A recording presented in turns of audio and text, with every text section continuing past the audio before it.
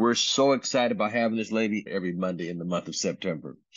Just hearing her story, how she grew up and the responsibility she had. When I was in Savannah, was the last week, and she was talking about the things she had to come through to get to where she's at. There's no surprise to me. That's where she is, who she is, and why she will hit the top of network market in ACN, because she has a lot to go through, but she also understands she has a responsibility, and she has a big, broad shoulders, and she's carrying a lot of those broad shoulders of hers.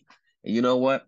Let me tell you something. Let me tell you something else I got from my mentor. He says, I never measure a man or woman from the top of their head to the sky. He says, I measure from the shoulders up. How big are your shoulders? Without further ado, everybody, can we give a warm, warm Monday welcome to none other than Roxann Corralejo?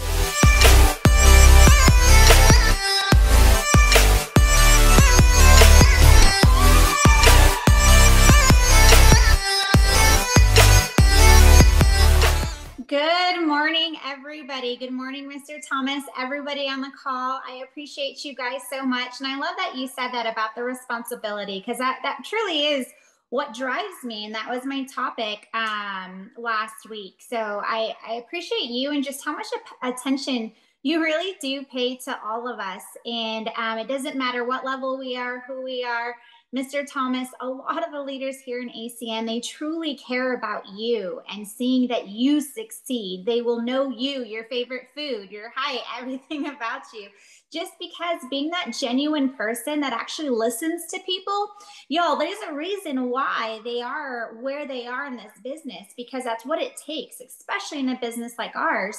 So are you doing that to your prospects? Are you acting like that to the people we talk to? Are you truly listening, hearing their needs? One of my favorite questions to ask a prospect, even before we even get to showing the business, is something I learned from Mr. Dean Torelli. Is I asked him, I said, hey, if you had all the money in the world, all the time in the world, what would you be doing?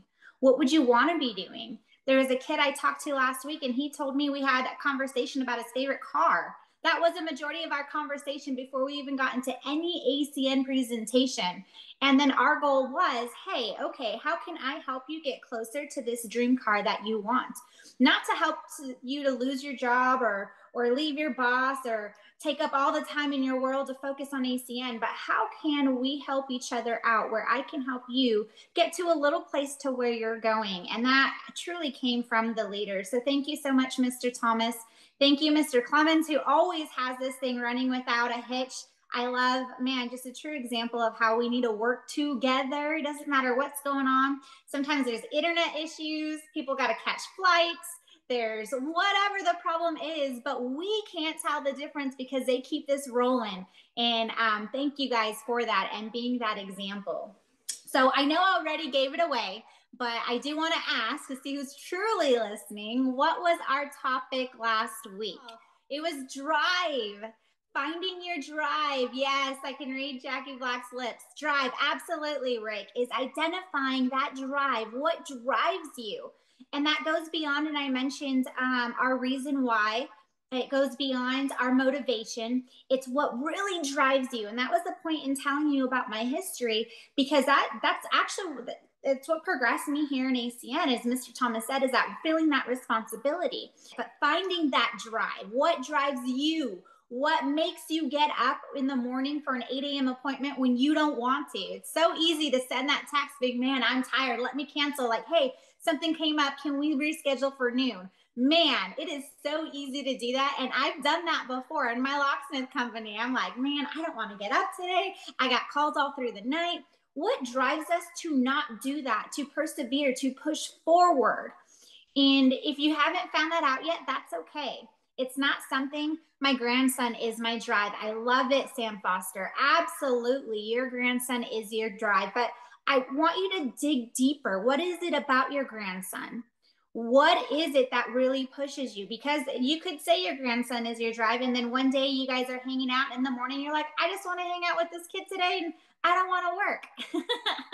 That happens. So if we dig deeper, what really pushes us to excel and truly accomplish what we're meant to accomplish? Because we're not here just to stop at ETL or RC or even regional director. I mean, we have and we possess what it takes to get to these top positions. The future for my grandchildren. Absolutely.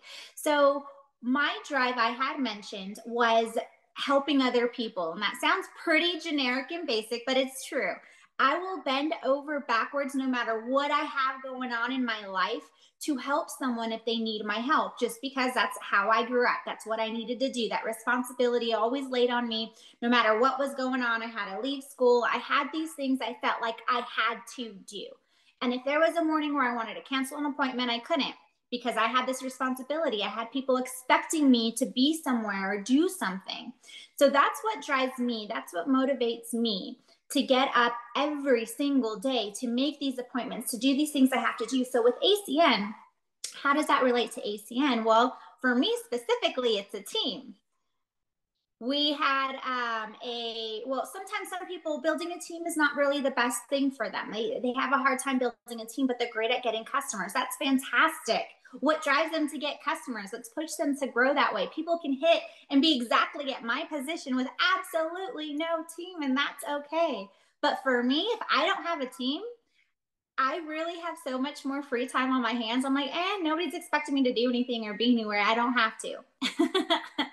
So what drives me is making sure I have a team. That is non-negotiable for me, because no matter what, if someone needs me, if they need to hit this position, if they need to get customer qualified or get that executive team leader bonus, I have to be available for them no matter what's going on in my life, no matter how I'm feeling, no matter my travel plans and whatever's going on in the world. And what's so great is that if I do have a conflict for whatever reason, I have people I can lean on. Mr. Ryan Ruiz, hey, you know what? We only have a couple more days. I'm going to be out of pocket for however many days, whatever the issue is. And I have him, Mr. Dean Trolley, people in other teams. I know Mr. Joshua Casey. If I gave him a call and I said, hey, I need help qualifying someone who's in the military, can you help me? He'll say, absolutely. Just let me know when and where. So we have support that we can lean back on if there is any conflict. But for me, I need that team, because that team is what drives me. So just a quick example, I had some girls that had signed up at the beginning of August. They had signed up as a rep, and one of them was a friend of mine. And she was kind of hesitant about signing up. I've done these things before. I've made a little bit of money. It just doesn't really turn out the way I want it to. I don't want it to take time away from my real estate business, whatever excuses she had. And I told her, I said, hey, you know me. We've been networking together for a while. You send your clients to me anyway. You already have these services. Let's do this. Let's try it out. Just give it a month or two. I want you to really utilize me and let me help you get to where you want to go to. And she said, yes, absolutely, because I trust you. No matter what the situation was, I built that relationship where I've listened to her and I know what her needs are about her family and her grandkids and everything else. And she said, you know what? Yes, I'm going to do this because of you. So it wasn't only that she signed up, but then said, I need my sisters to be doing this with me too. We do everything together. And I said, absolutely. So it's not just her that I had on my heart that I need to hit these positions. But you know what? She edified me saying, hey, if is anybody we want to do something like this with, it has to be Roxann. She has our back no matter what. If we're going to succeed, we would only succeed with her. Pretty much is what she told them. So I'm like, oh my goodness, now this pressure is on me to help the sisters. Well, no big deal. This is what I do. So the month goes on, a week goes on, and I'm calling these girls. They're answering me or sending text messages back. I'm busy. I have these closings. Cool. Just send me the client information. Let me talk to them then if you're too busy. Everything I can do to get these girls qualified. Now we are at the beginning of, or the end of August, and they don't have any services in their business yet. And I'm like, man, we're already hitting 30 days. What the heck is happening? And it's not like they join witness protection, because they'll still message me back there, but they're too busy to talk. They're too busy to set up services. They're too busy to get this stuff happening. How many people have talked to people that have been busy?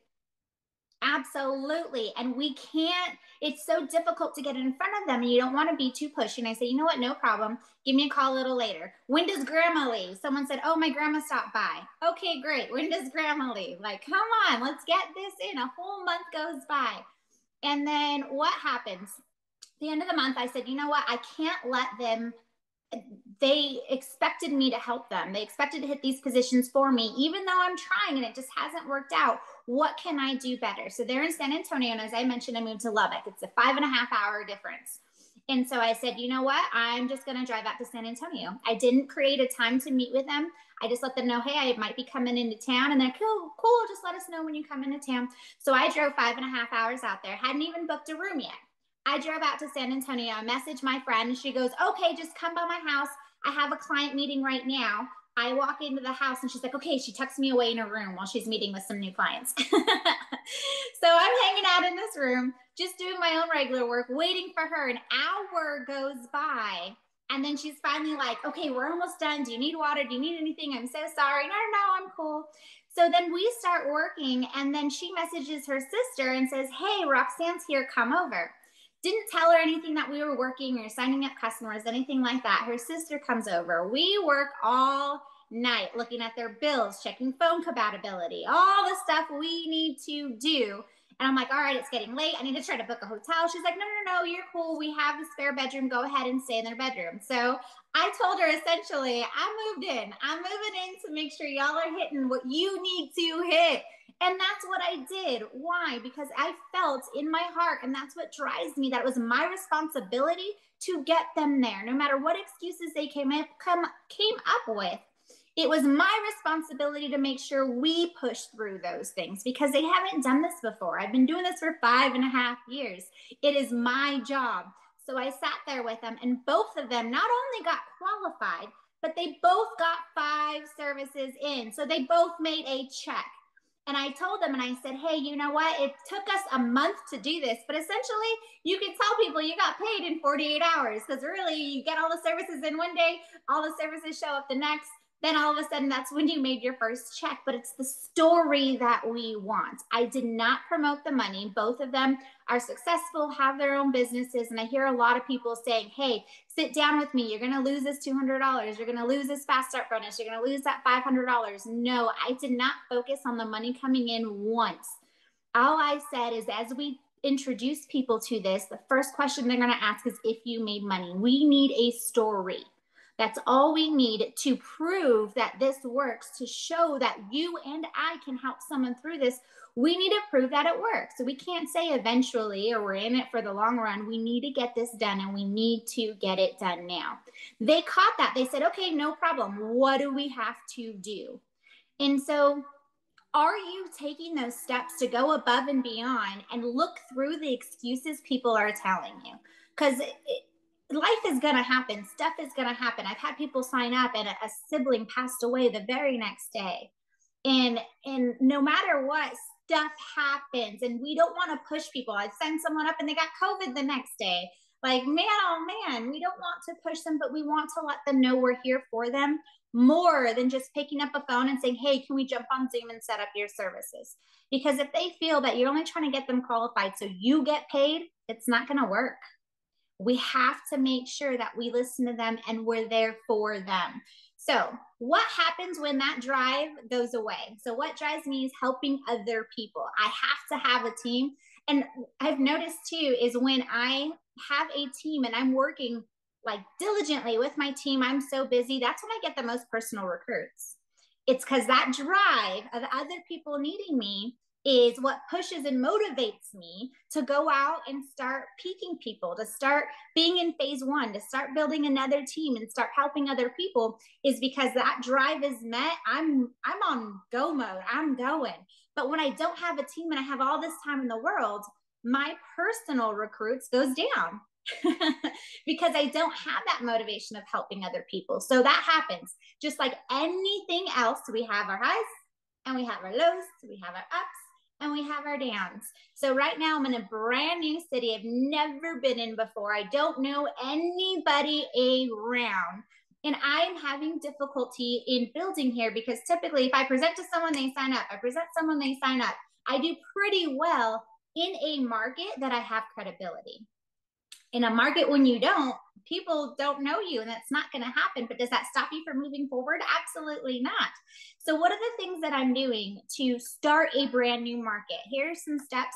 I know a lot of people talk about going out and peeking people at the mall or walking by, whatever you're doing. Yes, that's absolutely great. But I like to build those relationships. So a couple of things that I do, and I don't know if you guys have done them yet, to find new prospects, because we have to start over sometimes. One of the things, the first thing I did is I looked for networking groups. Who are like-minded individuals that get together to meet people to help each other? Because even if I join a networking group and no one wants to sign up as a rep in ACN, the networking group has 20 people.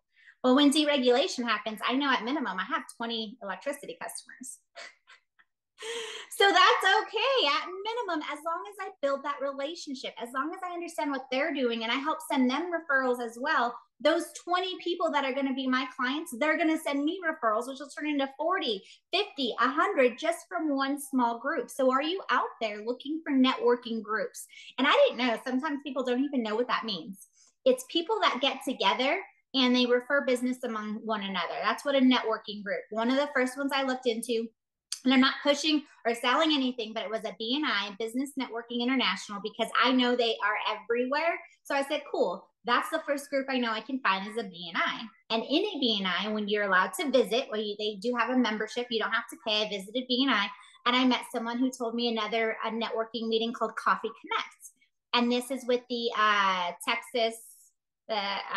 Texas Tech alumni, something supporting the Texas Tech, and this is a huge football city. So I said, absolutely, that's the best thing. I went to the Coffee Connect, and then I got invited to, they called it last call before football season. So you get to just come and hang out and have a good time before the season starts at the stadium. And it was this big event where I met all kinds of entrepreneurs, from dentists to real estate brokers to people that just sales reps, whatever it is. And it was an opportunity to network.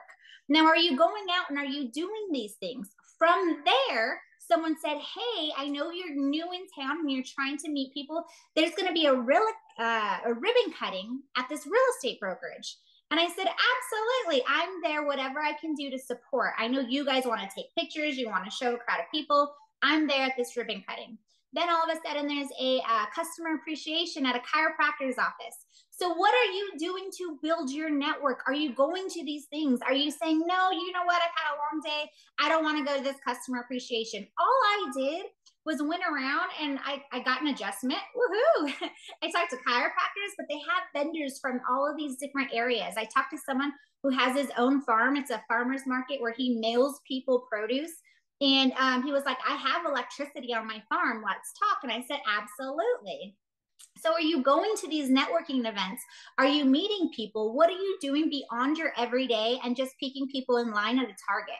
Because that's hard. That really is difficult to build that relationship with someone in line. And absolutely, let's do it. I was at the car dealership and my plates came in. And as I was walking out, one of the salesmen helped to put on my plates. So I piqued him and I said, wow, this is awesome. You went above and beyond. I'm really interested in getting to know you a little bit better. I'm still building here in San Antonio. Is there an opportunity where we can connect possibly over Zoom, since I don't live here anymore? And I can tell you a little bit about what I do. And maybe this can help those down times in between car sales. He's been with the car dealership for 2 weeks, so he hadn't had a car sale. So he's 100% open. So absolutely, we have those peaks. But are you doing other things to build those relationships with people? Because as we build them and they start getting to know what you do, I've had more no's recently than I've ever had in my life, because people don't know me. They like it. They like the opportunity. It looks good, but they're like, who is this woman? So once they see, as I progress, as I grow, I create those relationships, and they're like, you know what? I do want to give this a try. It could be a month from now. It could be 2 months from now. All I know is that we need to build those relationships. And as you're exchanging those numbers, are you texting them the next day? Hey, Jessica, it was so great to meet you. Whatever the conversation was, I talked to someone about food. I was like, oh man, you need to let me know some restaurants. I said, hey, it was so great to meet you. I'm looking forward in connecting with you and you showing me the best restaurants in town. And the next day I got a picture of her lunch. And she said, absolutely, this is our lunch today. When are you free to go to lunch? That simple, y'all. Relationship bot. Yes, relationship buoy. Absolutely. That's what we have to do. That's one thing that I do when my drive goes away. So my drive is to help other people in Lubbock. I'm not having a great success at building a team right now, but I promise you I will. Why? Because I don't stop. Because I build those relationships. I make sure I talk to people and I go above and beyond other things. There are other things I could be doing. I could be on Zoom all day long and talking to other people and other networks that I have, which I do. I have people in other areas, other networks. I could still grow ACN, but how does that help me build what's going on here in Lubbock? How does that help me? Because I moved all the way out here to be by myself. I got to go out and make sure I'm not always by myself, and I start creating a network. And I'm actually creating a network group for myself. So once we get a few people, then we're going to pick a restaurant. I'm going to bring that restaurant business. I'm going to talk to the restaurant owner and the managers, say, hey, can we meet in this room? Can we meet here once a week for an hour so we can get to know each other a little bit better? And then it brings you business as well. So are you thinking about these things and how you can help other people grow their business, how you can bring business to them? It's a giver's gain mentality. We want to make sure that we're open and truly listening to people and giving. The more we give, the more we gain. Absolutely. I believe that 100%. And what's so different about the area that I'm in right now and that's creating these relationships is the fact that I am only focused on electricity, because when we deregulate, I don't want anybody to get confused what I do. I say, hey, electricity, electricity, electricity. That's all that I do. So right now, I can't even sign up any electricity customers. They aren't deregulated yet. I am here planting the seeds, and it is rough. When you don't know when it's going to happen, they keep asking me, and they're like, oh, we'll wait when it gets closer. And I'm like, So as you're planting those seeds, and we're starting to get to know these people, I can't sign up any customers. What I'm doing, and my elevator pitch, make sure you have an elevator pitch for these networking groups, is I am here to educate as we deregulate. What I saw and need in this area is nobody knows what's happening. Nobody understands. We're in an area so far away from large cities. I think we're about 5 hours from Dallas, 5 hours from Sam Foster, 5.5 from San Antonio. And we're just a small little area that's so desolate from everything. You think about back roads, country, Texas, that's where I'm at. So they don't understand and they don't know what deregulation is, but they're hearing a lot of things about it. And I'm hearing a lot of people say, oh, come with us and we'll save you money. There's 70 different companies that are coming in here. We'll save money. We'll save money. And they're like, I don't believe that. And this is an area, it's who you know. They want to make sure that they trust you. And a lot of these larger companies aren't doing that. So how I promote myself is just say, hey, I'm here to educate as we deregulate. Just any questions you have, let me know. I break it down simply as possible. I don't throw in numbers and go all technical like a lot of people do, and they respect me for that. And I've heard from so many people like, wow, I've had people come into the Chamber of Commerce. They've come in here. They've given presentations. I don't understand a thing, but now I have a better understanding of what's going on because now you've explained it to me. People aren't just going to sign up with anybody willy-nilly. They have to know that you will help them understand what's happening because they want to make sure that you have their best interest in mind. I kind of bounced around a little bit, but that's what I got for you guys today. Hopefully I threw out some ideas that you can go and you can take with you and actually start piquing more people, start building those relationships. And it's the long-term route. It really sometimes takes a while to build a relationship, but I will tell you, it probably took, because I had so much going on. Mr. Ryan Ruiz is my direct sponsor. I want to say it took him 3 weeks before I signed up in the business because I didn't know who the heck he was and I didn't trust him. I met him at an event and then he piqued me and then he presented to me. And I'm like, who is this guy presenting to me right away? Like, you're supposed to be building this relationship. So you don't know much about me, my business. Like, how are we supposed to help each other out when I feel you're only helping yourself out? But he continued to follow up. He continued to let me know he was understanding what I was doing. Oh, you're a locksmith. I know a bunch of real estate agents. He put me in front of real estate agents. 3 weeks later, I signed up in the business, and here I am, y'all. He has a regional director on our way to regional vice president. So I hope that helps. I hope you go on and do something this week and let me know how it goes. Something new, a networking group, a ribbon cutting. You can show up for 15 minutes. I promise you'll get a lot more if you show up for an hour. But get yourself out there and do something different and talk to people and exchange numbers genuinely, not to think about recruits, but to genuinely exchange a phone number and get to know someone. Thank you so much, y'all. I hope you have a fantastic week, and please let me know what comes up from all this.